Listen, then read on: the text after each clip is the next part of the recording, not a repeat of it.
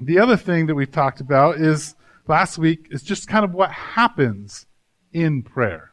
And so we talked about how Jesus, when introducing the Lord's Prayer, calls all of us to get away from the crowd, to get away from the people and spend time alone with God. And he said what happens when you spend time alone with God is that you are seen and you are heard. So if you feel like you're not being seen or heard by God, then you're probably not finding a place alone to pray with God.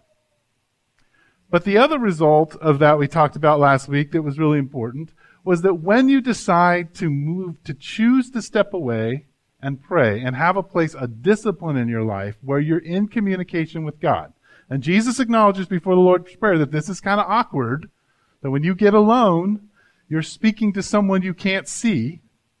So when you get away, we talked about what happens is the first thing is that God of the universe tells you that you're valuable.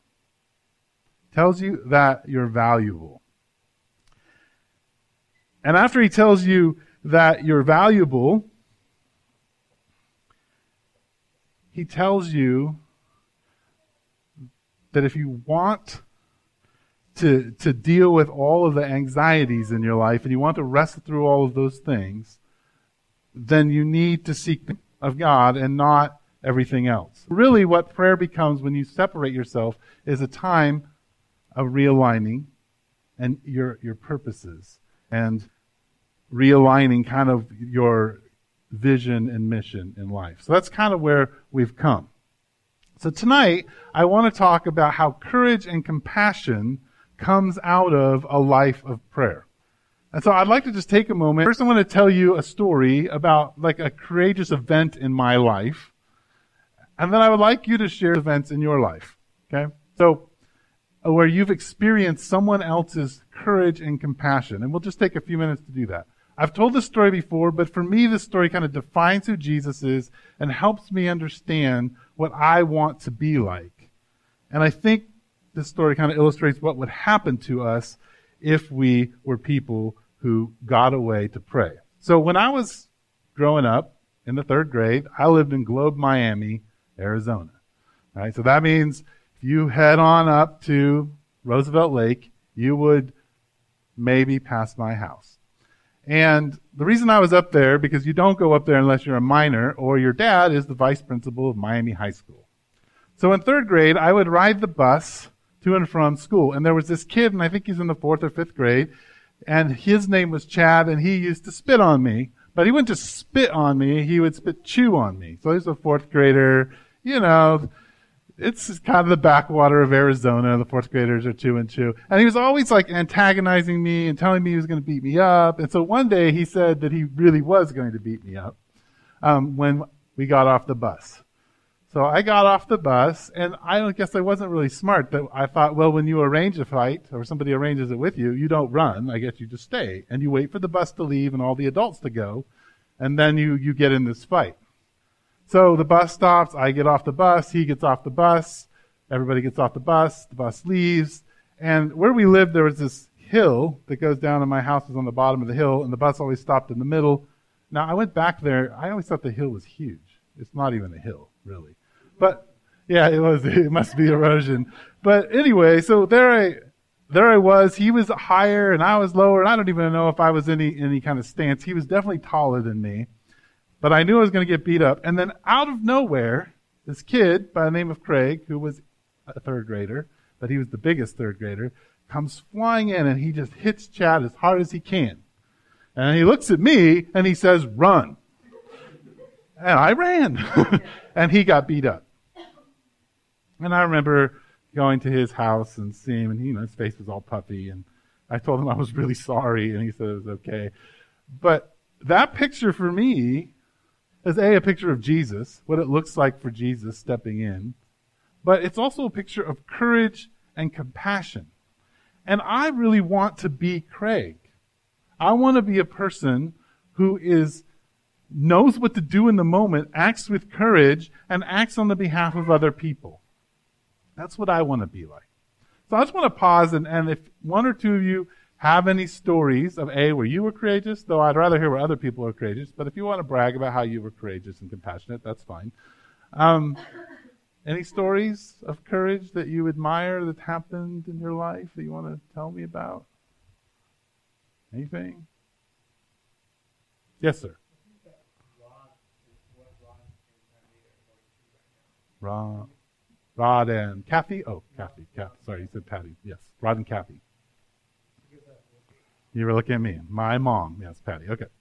That what they're going through is really great. I mean, to be at the hospital all these hours and to watch your son be the way he was and struggle with that and maintain a positive relationship with God is really great. Cool. Yeah, Ron and Kathy, courageous. No, I think you're right. That's a good story. Anybody else have any stories in their life where they're like, wow. Yes, sir. While I was working at Starbucks, one day I had to ask the guy to leave the store, and he got very upset with me and started threatening me. He told me he was going to stab me. And I was not behind the counter, which was kind of scary. This guy's standing in front of me, so I'm going to stab him. And I stood there and I said, "You need to leave, you need to leave, you need to leave." And he gradually started moving towards the door, and I followed him to the door. And he went out the door, and I followed him out on the patio. I said, "You need to leave, you need to leave." He stood on the patio, turned around, looked at me, and looked like he was about to come at me. And then turned and walked away. And I was really excited because it happened. And then I turned around and there's a guy who's like 6'3" with ripped.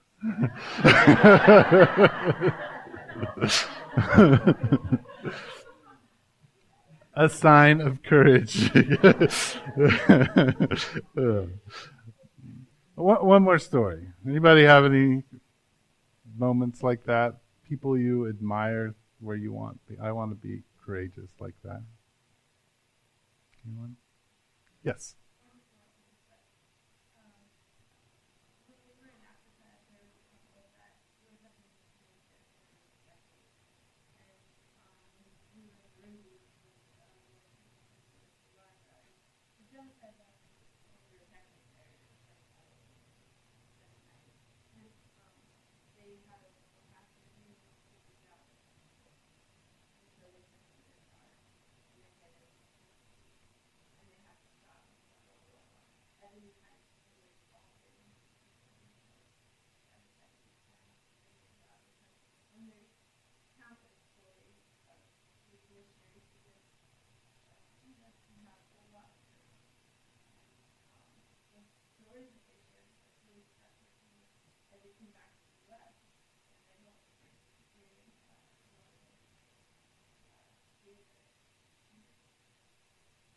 Thank you.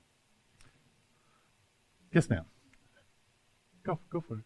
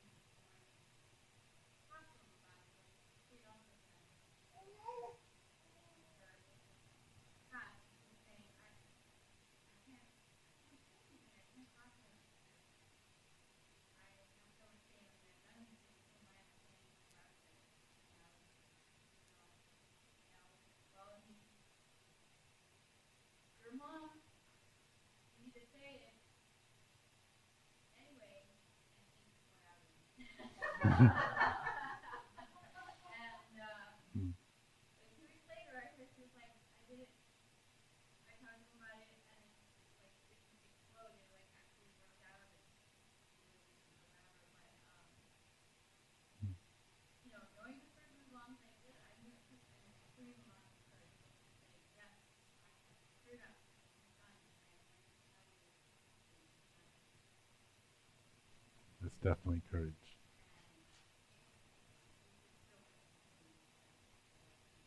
Yeah. Thank you.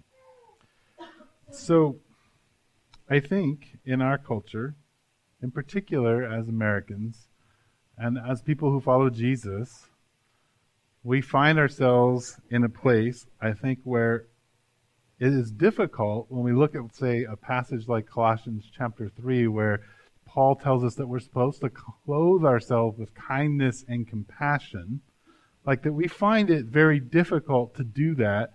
We find it very difficult to have any courage to know what to do. And it's been my experience in my own life and in talking to all of you and talking to other people that a lot of the time that's because we don't have any clarity.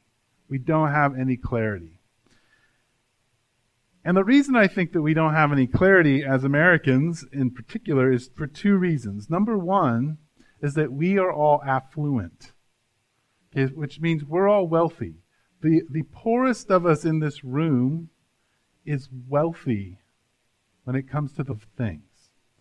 And when we have a lot of things, no matter where we are, when we have a lot of things, it is very difficult for us to risk because we will lose something. Right? It's very difficult because all risks, all acts of courage, all acts of compassion usually put us in a place where we might lose something. And so as people of affluent, having a lot of things, being affluent, it's difficult for us to do that.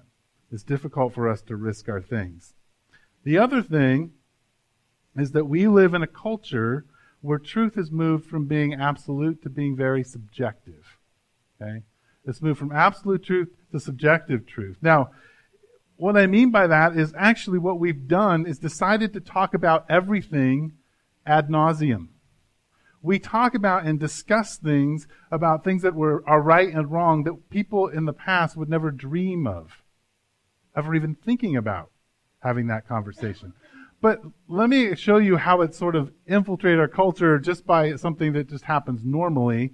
And this isn't an infiltration of it, but it's an illustration. When your child learns to read numbers in particular, and they begin to understand that there's a law about driving on the road.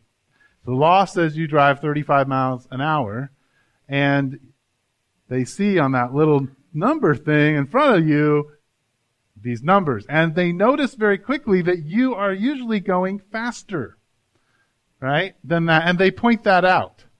And they ask, why are you going faster? The law says you should go 35. Why are you breaking the law? Now, my son did this. I suspect some of you did it when you were kids. You've had your own children do that. If your children aren't old enough, they will do it. And most often, this is the explanation that the father or mother gives. Well, let's see. You know, you have to go the speed of the traffic. Well, you have to speed up to pass somebody. And we have all these reasons as to why we should go faster, right? And we begin to explain that to our child. Now, usually black and white children are like, no, it says 35, you're supposed to go 35. And that's an illustration of where our culture has moved. We've moved to the place where we create these clouds around everything. And so what happens is we become people who have no clarity. We don't know what to do. In fact, when I talk to people, usually the thing that I, as a pastor, have to talk to people is them saying, I don't know what to do. I don't have any clarity. Like, I don't know what to do in this situation in my life, in my wife's life, in my kid's life, out my work life. I don't know what to do. I don't know what to do with my addictions. I don't have any clarity. We've created a fog around everything. And so we've become people who are not very courageous and who aren't very compassionate and who don't take very many risks. With that said, I want to read to you a very famous story that Jesus tells, and it's called the parable of the Good Samaritan. Most of you know it. If you don't, you can turn to Luke chapter 10, and we're going to start in verse 25. And I think Jesus kind of unpacks some of this for us. And I kind of want to unpack tonight just a little bit what it's like how we can reduce the fog and move and have a sense of clarity about what God is calling us to do and where we need to exercise our courage and take risks. So we're going to start in verse 25. And let me just tell you that Jesus is a rabbi who's wandering around teaching and healing, and anytime you have a rabbi in the first century wandering around teaching, you have to have a bunch of experts in the law making sure he's saying the right things. And so you will find many times in the New Testament the experts of the law asking Jesus to explain things. And so this is how this story starts. On one occasion, an expert in the law stood up to test Jesus. Teacher, he asked, what must I do to inherit eternal life? Okay. This is the question of all faiths, but it's the question that we want to know. How do I connect my life to God's life? How do I live forever? So Jesus doesn't actually answer him. He says, what is written in the law? He replied, how do you read it? He answered, love the Lord your God with all your heart, with all your soul, and with all your strength, and with all your mind, and love your neighbor as yourself. Jesus says, you answered correctly, Jesus replied. Do this, and you will live. Okay, so there's the answer. If you want eternal life, then you have to give your entire self to God, and you have to love your neighbor as yourself. That seems really clear. Okay? Only there was a problem, because the first century wasn't any different than the 21st century. And so neighbor is the problem. Everybody understands giving themselves to God. They in the Jewish faith, an entire faith built around this particular God, giving yourself to God of the universe, that makes sense. But who's my neighbor is the question that's going to be asked. Now, neighbor, the word simply means whoever's closest to you. But within Jewish law, people had decided, there was one group that said, well, okay, really your neighbor is whoever's ceremonially clean, meaning whoever you can go to temple with, whoever you can worship with, that's your neighbor. Then there was another group of people who are like, no. Really, your neighbor is just up to you. You get to decide who your neighbor is. Like, it's your deal. So, this teacher of the law says, all right, we need to get him to answer this. So in verse 29 it says, but he wanted to justify himself, so he asked Jesus, and who is my neighbor? Now I think in this question is who you and I are. When we are faced with something that's uncomfortable for us, that's difficult for us to understand, that's going to force us into a place where we might lose something, or we might be inconvenienced, we begin to just ask a lot of questions. Well, who is my neighbor? Well, who really is my wife? I mean, come on, right? Who are my children? Like, really, do I have to do that? Like, what is, the speed limit really is 3 miles over the speed limit. That's the true speed limit, right? We begin to ask questions, and when we begin to question things, we lose a sense of clarity. And so this teacher's like, all right, well, let's put Jesus on the spot. Let's make him tell us. Now, I want to pause here. The disciples have to be really excited at this moment. They're like, all right, Jesus is going to give us the answer. Like, we've all been wondering who our neighbor is. Jesus is going to tell us. In reply, Jesus said, a man was going down from Jerusalem to Jericho when he fell into the hands of robbers. And if you just pause for a second and think about this, you can just see the disciples rolling their eyes. They're like, geez, Jesus, come on, man. Like, you're going to tell us a story? Really? You're going to tell us a story? But you know what? Every time you come to the Bible, 9 times out of 10, you say, what should I do about this? And the Bible tells you a story. It doesn't change. Jesus tells you a story. Stories are compelling. And so here we have this guy who went down to Jericho and he got robbed. They stripped him of his clothes, beat him, and went away, leaving him half dead. A priest happened to be going down the same road, and when he saw the man, he passed by on the other side. So the first character that enters into the scene is a priest. Now the priest is the highest guy in the religion, and he walks on by and says he sees him, and he goes to the other side of the road and walks on by. Okay? So the highest guy in the faith decides that the guy in the ditch is not his neighbor, and he walks on by. Verse 32. So too a Levite, when he came to the place and saw him, passed by on the other side. So the second guy, the Levite, is the guy who takes care of everything. He's the one who makes sure the temple's all right, makes sure all the people are doing what they're supposed to do. So the second muckety-muck of the faith walks on by, sees him, walks to the other side, decides he's not his neighbor. Verse 33, but a Samaritan, as he traveled, came where the man was, and when he saw him, he took pity on him. He went to him and bandaged his wounds, pouring on oil and wine. Then he put the man on his own donkey, took him to an inn, took care of him. The next day he took out 2 silver coins and gave them to the innkeeper. Look after him, he said, and when I return, I will reimburse you for any extra expense you may have. Which of these 3 do you think was a neighbor to the man who fell into the hands of the robber? The expert in the law replied, the one who had mercy on him. Now, if you ever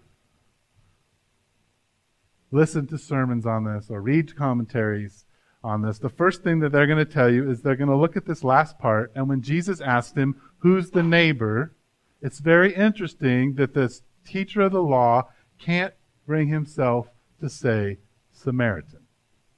He says the one who had mercy on him. Now, a Samaritan is the actual neighbor of the Hebrew people, and the Samaritan is a half-Jew, half-breed, basically, mixed with a whole bunch of other people, right?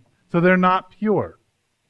And they're so hated that any Israelite would travel around Samaria to get where he needed to go. If he had to go through Samaria, he's going to travel around because he's not going through there. So when the Samaritan is used in the illustration, the teacher of the law can't even say his name. Can't even say his nationality. He's not going to talk about the Samaritan. He's not going to say it. Okay? But he's willing to acknowledge that the Samaritan is the neighbor. I would argue that you and I often do this, is that we walk into people's lives, we walk into our relationships, our marriages, our friendships, parenting, and we see the situation, we see what's going on, and we're like the priest, and we're like the Levite. We kind of move to the other side. Because entering into people's lives, dealing even with our own things, being courageous at any level requires risk and requires clarity. So when the Samaritan sees the man, he's moved with pity, right? He's moved with compassion. And that compassion compels him to take a risk to inconvenience himself, to do something, right? So here's what I want to propose to you. The reason that I, Eric Siepen, the reason that you guys don't struggle with clarity in areas of your life or struggle with courage and compassion in areas of your life is because you aren't stepping away from the busy life and getting alone with God and talking to Him and speaking to Him and interacting with Him. It's not a discipline in your life, and that is why you lack clarity, and that is why it is difficult for you to be compassionate and to be courageous and to take a risk. Okay? And I would argue in the areas of your life where you're like, I don't know what to do here, I would argue that you're not addressing those areas with God. Now, here's what I want to propose to you, that when you spend time with God alone and you get clarity, what happens is you end up with urgency. You want to act. You're compelled to act when you face things. When you have clarity, you move with urgency and you're compelled to act. I want to show you how that works. I want to go to Psalm 139. And I want to show you what happens when you spend time alone praying. Because I think that's the invitation that God continually is calling to us in Lent, is come spend time with me and I will offer you these things. And here's how I think clarity gets developed. So Psalm 139, I'm going to read all of it to you, but we'll kind of work our way through it. Psalm 139 goes like this. O Lord, you have searched me and you know me.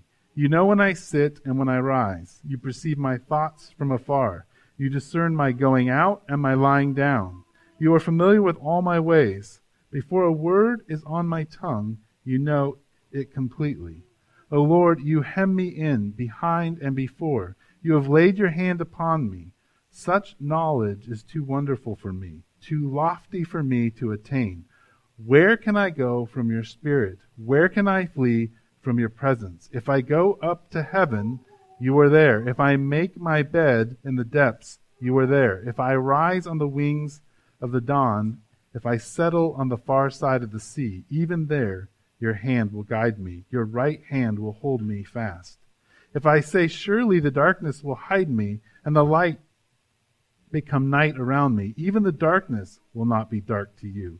The night will shine like the day, for the darkness is light to you. So what the psalm writer is saying is that God never leaves you alone. God never goes anywhere. He's always there, and you can't escape him. And he knows what's going on in your life. And so, stepping aside and entering into a conversation with God is acknowledging that reality, is acknowledging that that is a reality. See, because what happens is most of us spend our time running away from that reality, that God is pursuing us, that God is present with us, that there is no escape. We kind of shut him off. We put a little compartment in our stomach and we try to shove him in there and forget about him. And that's why most of us have indigestion. It's Jesus. Just want to make sure you're listening to me. Right? We try to push aside the idea that God is there, but he is. And so standing and saying, okay, I'm going to stand alone with you. I'm going to talk to you. I'm going to create an intimate relationship here. I want you to hear me and see me. I want you to speak to me, is acknowledging that he actually is pursuing you and that he wants you to be there with him. Now, here's what happens when you do that. Listen to the revelation that the psalmist has. Verse 13. For you created my inmost being. You knit me together in my mother's womb. I praise you because I am fearfully and wonderfully made. Your works are wonderful. I know that full and well. My frame was not hidden from you when I was made in the secret place. When I was woven together in the depths of the earth, your eyes saw my unformed body. All the days ordained for me were written in your book before one of them came to be. How precious to me are your thoughts, O God. How vast is the sum of them. Were I to count them, they would outnumber the grains of sand. When I awake, I am still with you. When you and I decide to actually pray and step aside and engage God, what happens is we begin to connect to the idea that you and I bear God's image. And when I understand how intimately God is involved in my life and that I am a bearer of his image, I begin to realize that the people that I'm involved with, the people around me, are bearers of God's image. So if you go back to that Good Samaritan parable, what happens is the priest and the Levite don't believe the man in the ditch bears God's image. They pushed it down. The reason that it's hard for you and I to know what to do in each other's lives and to have compassion on one another is because we are so blinded by our affluence and we are so blinded by the fog of who is my neighbor, the fog of it. Truth is subjective and it impacts you. Even if you don't think it does, it does. We're so blinded by that. What that does is it squashes the image of God in other people. And so our compassion is turned off. Our willingness to risk for other people is turned off. And so my argument is simply this, that when we stop and pray, God will give us clarity, and the clarity is the revelation that we bear his image and the people around us bear his image. And then the second thing is that we get a clear understanding of what is evil. Verse 19. If only you would slay the wicked, O God. Away from me, you bloodthirsty men. They speak of you with evil intent. Your adversaries misuse your name. Do I not hate those who hate you, O Lord, and abhor those who rise up against you? I have nothing but hatred for them. I count them my enemies. Search me, O God, and know my thoughts. Test me and know my anxious thoughts. See if there is any offensive way in me, and lead me in the way everlasting. So often, what happens when you and I are going through life, and we're faced with the guy in the ditch, when we're faced with our wife, when we're faced with our kids, when we're faced with our husband, when we're faced with people at work, when we're faced with ourselves, what happens is we develop a hatred for all the wrong people and all the wrong things because we're confused. We have no clarity. And therefore we don't know how to act. So my argument, it's really simple tonight. I think God is calling the village. See, I guess I'll stop here. When I prepared this whole sermon series, I thought God was going to call us as a community to get together more and pray. Heck, it's Lent. God must be calling us together to pray. But for the last 3 weeks, the thing that I think God keeps saying to me is, no, I'm not asking the village to get together and pray. I'm asking the villagers to start praying, to address me and engage me and move out of their busy life. Because if they do, I will give them clarity. And out of that clarity, I will develop an urgency. And out of that urgency, I will make the village people who act with courage and compassion. Okay? It's really simple tonight. That's really all. That's the message. I want us to be the Samaritan. I want us to be on that road. The road that is, we see what's happening in our wife. We see what's happening in our children. We see what's happening in our coworkers. We see what's happening in our husbands' lives. We see what's happening in our neighbor, literally, the people who live next door to us. We see them and we act with compassion. We risk. But the only way we're going to have clarity to do that and know what to do is if we get alone and spend time with God praying. Okay? So that's the invitation. It's very simple tonight. God is calling you to pray alone in a closet somewhere. Just checking. No. I'm just testing to see if you guys are actually listening to me. Very good. Let's pray. Father in heaven, thank you for this community. Thank you that when everything's kicking on all the cylinders, it's good. And when everything is chaotic, it's good because you're good. And I celebrate that. And God, I want you to shape us into a community that has clarity, that acts with courage and compassion as it interacts with one another. I ask that in your name, Jesus. Amen.